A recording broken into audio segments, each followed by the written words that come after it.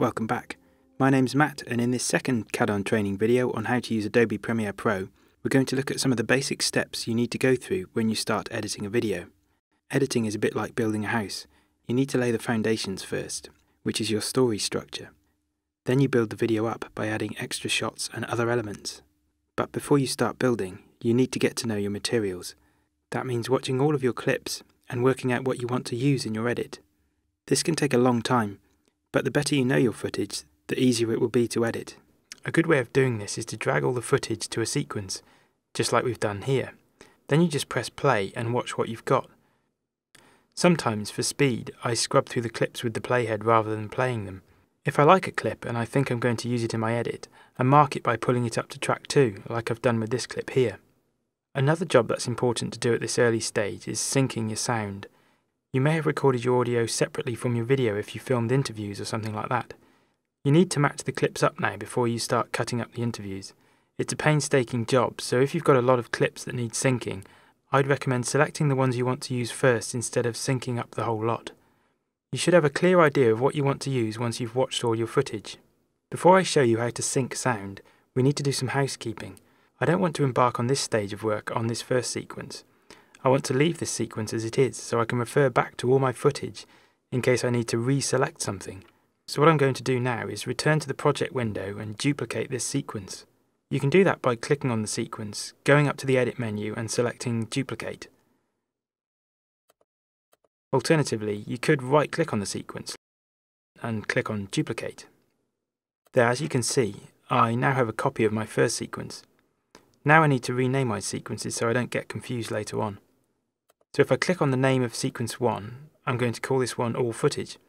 And let's rename the copy of that sequence to selects. Okay, let's double click on the select sequence now to open it in the timeline. As you can see, I now have 2 sequences open on the timeline, and you can switch between them using the tabs. You can leave all footage open if you want, or close it by clicking on the little cross like I've just done. This process of duplicating sequences is something I'd recommend you do regularly as you edit, to save your work in stages. It's good practice and helps keep you organised. Another thing that's good practice is to make a habit of saving your project regularly. Let's do that now before we start working on the select sequence. You can go up to File and just click on Save, or the shortcut is Ctrl+S or Command+S if you're on a Mac. Returning to our new sequence, what you need to do now is find your selected interviews and put them together in one place on the timeline. You should also delete the interview clips you don't want. Deleting from the timeline is very easy. Just select a clip and press delete on your keyboard. Don't worry, deleting is non-destructive. It doesn't delete the clip from the project or from your hard drive, and you can bring the clip back at any time. You can also undo an action, just like you can in word processing software. Go up to Edit and select Undo, or the shortcut is Ctrl+Z or Command+Z if you're on a Mac. I'm going to leave this clip deleted though.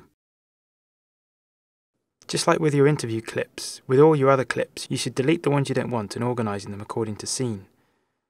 So what you end up with on this select sequence is the core clips you're going to edit with. To make things simple for these training videos, I don't have that many clips, so I don't need to do much work. I do want to separate my interview clip though. I've only got one, it's this long one here. So let's drag it away from the rest of the footage by clicking on it, holding down the mouse and moving it. The other way I could do this is the same way you'd move a chunk of text in any word processing software, by copying or cutting and pasting. So let's undo the move we've just done by pressing Ctrl+Z. Now select the clip again and go up to the edit menu, and there we have cut. Select that and then move your playhead to the point you want to put the clip on the timeline. Go back to edit and select paste, and you'll see the clip as copied to the point you marked with the playhead. The keyboard shortcuts for these actions make them much faster. So to copy, it's the standard Ctrl+C or Command+C on the Mac, and to cut, it's Ctrl+X or Command+X, and to paste, it's Ctrl+V or Command+V. If you try them, you'll find the keys are conveniently close to each other. Keyboard shortcuts really help to speed things along once you've got used to them. Now as you can see, there's a big gap between my clips. I want to get rid of the gap and have all my non-interview clips together. I could box select these clips at the end and drag them over. Or I could just select the gap and delete it, just as I would delete a clip. So let's try that out. Deleting the gap is called ripple delete, as it shunts the footage along.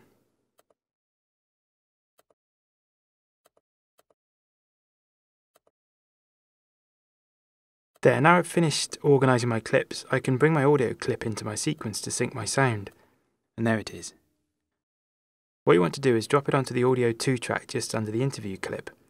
Be careful not to override the interview clip's own audio, which is what would happen if you put it on the wrong track, like this. You need the audio that was recorded with the video to do the syncing. So let's undo that and try it again. Ctrl Z to undo, remember. And drag the audio clip to the correct track. There we go, now we've got 2 tracks of audio. As you can see, the audio clip is much longer than the video clip.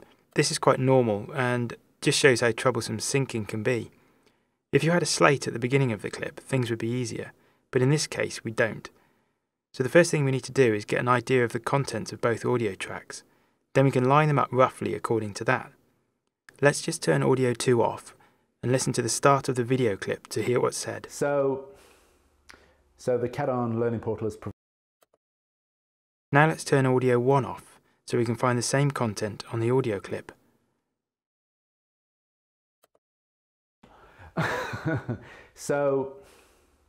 No, that's not it. The same content is quite a bit of the way in, about here. So the CAD-on... Yes, that's it.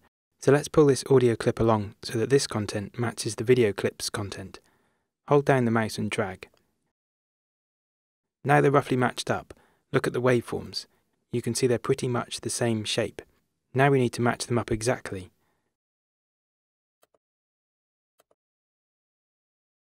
Okay, now they're roughly lined up, but they need to be exactly aligned, so let's zoom in to make more detailed adjustments. Once you think the 2 clips are lined up exactly, make sure both audio 1 and audio 2 are turned on, then play the 2 tracks together. So the CAD-on Learning Portal... Okay, so did you hear there was a slight echo? That's because the 2 tracks aren't quite aligned yet. Our aim is for no echo. To achieve that, what we need to do is move our audio track by 1 frame. So let's zoom in to make this detailed adjustment. As I drag the clip, you can see this little pop-up here tells you how many frames you're moving it by.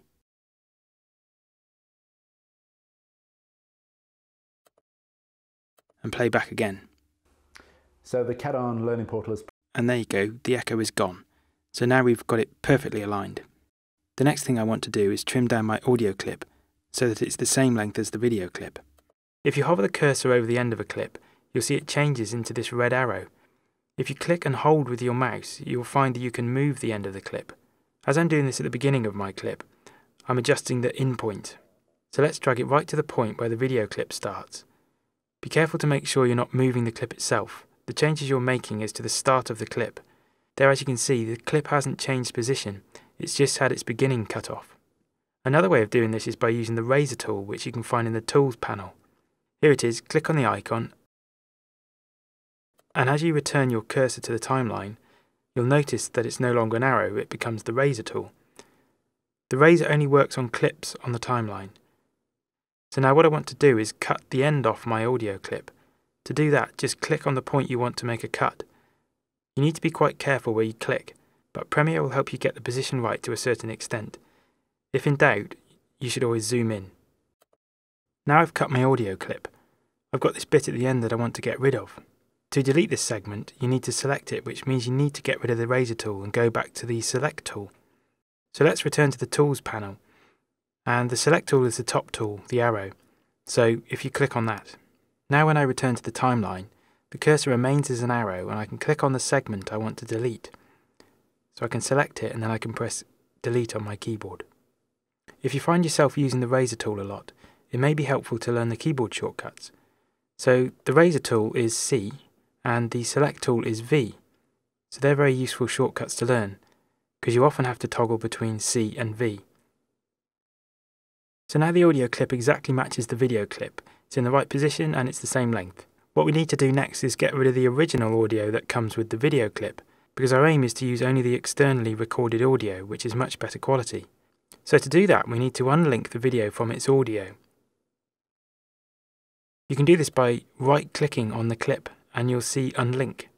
And if you select that, that's it. Now the 2 parts are no longer connected and I can move the audio part around without affecting the video. The next step is to just delete the audio. So press delete on your keyboard. Now what we want to do is link this higher quality audio to the video clip. If you hold down the Shift key to select both the audio and the video, and then right click again and select Link this time. There, now you have synced your audio. The original sound that came with the video has been replaced by the higher quality sound that was recorded on an external device. Once you've organised and selected your clips and synced your sound, you're ready to start cutting things down and working on a structure for your video. I recommend duplicating your sequence again at this stage, so let's go back to the project window and do that. Right-click on the select sequence and duplicate. I'm going to call this third sequence Rough Cut. Double-click on it to open it up in the timeline. We just went over the two main ways to edit clips in the timeline, either by trimming the ends of a clip or by cutting using the razor tool. What you need to do now is use either of these two methods to cut your clips down so that you're left only with the parts you want in your video. I recommend starting with your verbal elements like your interviews or your voiceover, as these will form the bones of your structure. Just to illustrate the process, I'm going to cut this interview clip up into a usable segment. Firstly, I'm going to play the clip until I find a good start point. So right here, just before he says so the cat. Let's trim the start of the clip to that point. So the cat on learning. Next, I want to cut out a bit in the middle and make this soundbite shorter. I already know this clip very well, so I can cut it here and here, and delete the middle section, and it's going to play as if it were one sentence. So if you just listen, Types of kit that they can use to produce all. That sounds quite smooth. Wide variety of different types of kit that they can use to produce all sorts of different types. By the way, if you're going to do this in real life, this process of cutting down would take much longer than this. And now let's play it again. This time, watch the video. A wide variety of different types of kit that they can use. You'll notice it jumps at the edit point, and that's called a jump cut, and you want to avoid having this kind of thing in your edit because it looks bad. So we're going to select another clip to cover it up. As he's talking about kit, let's use the clip of the camera. Let's trim it down a bit and put it on track 2 to cover the jump cut.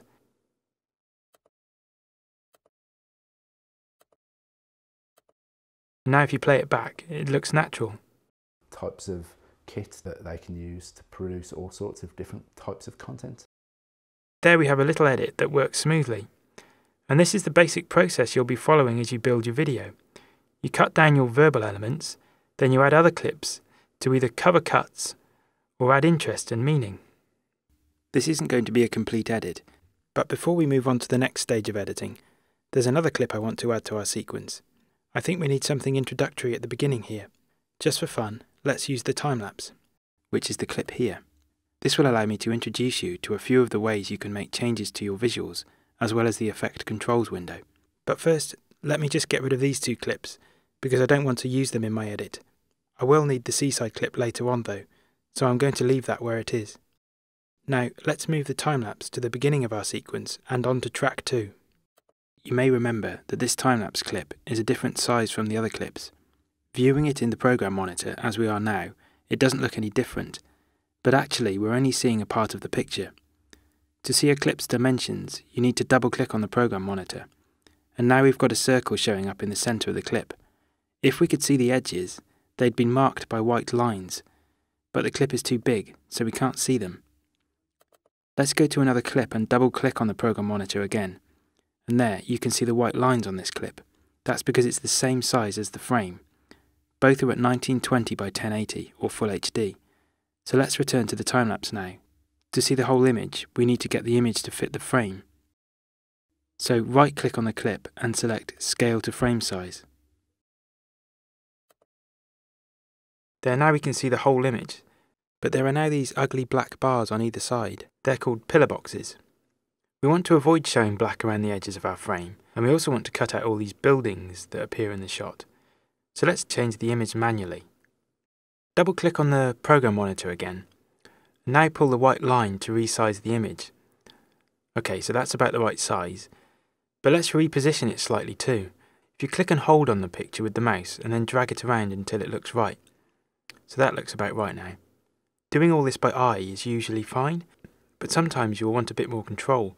That's when you'll need the Effect Controls window, and here it is behind the source monitor. This is where you can make adjustments to any effect you have added to your clip.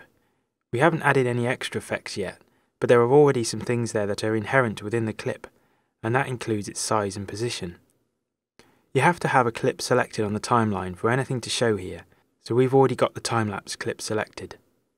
Position and size both come under motion. First I want to show you how to turn off the effect. You can do that by clicking this little Effects button here. A message window comes up to tell you that when you hover over it.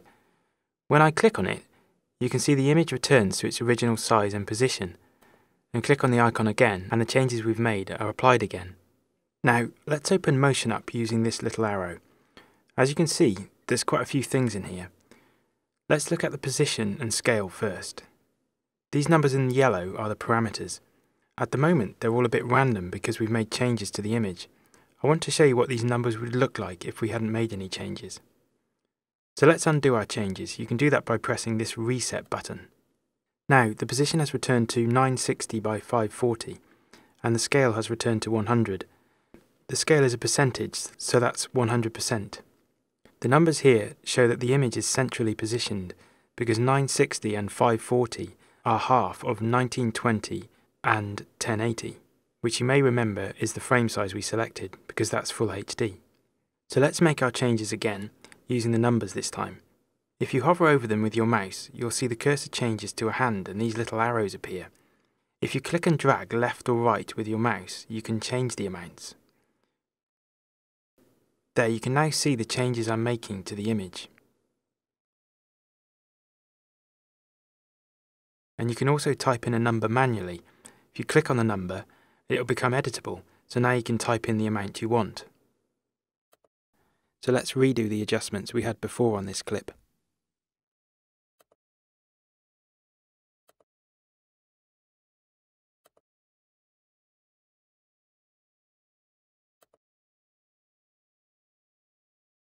There you go, that's good. Now there's one more thing I want to show you in Motion, and that's rotation. I think this scene is a little bit wonky, so I think it needs to be straightened up a bit. You do that in Rotation. So let's play with the numbers a bit so you can see the result. Now if this was a smaller picture, any changes you make here may well reveal some black around the edges of your image, so you'll have to make it bigger to compensate. Making adjustments like this with the arrows isn't working very well, because the change I want to make is really small. So let's try typing a number in manually. Let's try 0.5. There you go, that's working better now. Now we've adjusted the size and position of this clip, let's try playing it on the timeline. Click on the timeline window and use the up and down arrow on your keyboard to get to the beginning of the clip. I need to select this track so that I can navigate it. Now press spacebar to start playing. That looks good now, but it lasts too long, so I want to make it faster. To adjust the speed of a clip, go to Clip on the menu bar at the top here and select Speed and Duration. You can get to the same thing by right-clicking on a clip or with the keyboard shortcut Ctrl-R, which is Command-R on the Mac. That opens up this little window. To make the clip faster, all I need to do is type in a percentage here. Twice as fast is going to be 200%, so let's try 200, and if you press OK to confirm the change, and then play the clip. That's more like the speed I want. As you can see, the length of the clip has changed as well. Speed and duration are obviously linked, but you can break that link if you want. Let's open up the window again. If you press on this chain icon here, that breaks the link. This would be useful in some scenarios, for instance when you've already got a clip edited into a sequence and changing the length of it would mess with the neighbouring clips. So if I want to keep this current length, but make it go a bit slower, all I need to do is break the link and change the speed. The other thing you can do in this window is make the clip run backwards. Just click on Reverse Speed. I don't want it to run backwards, so I'm going to deselect this, and I'm going to keep the speed and duration linked. So that leaves my clip running at 200%. Let's press OK and return to the timeline. Let's just reposition the clip so that it starts the sequence off. Now, to make this transition between time-lapse and interview a bit smoother, I'm going to teach you a little editing trick. If you position the clip so that it covers the beginning few seconds of the interview, what you'll get is the voice of the interviewee coming in before we see him. This is called staggering, and it prepares your audience for the jump. Let's play it back to see if it works.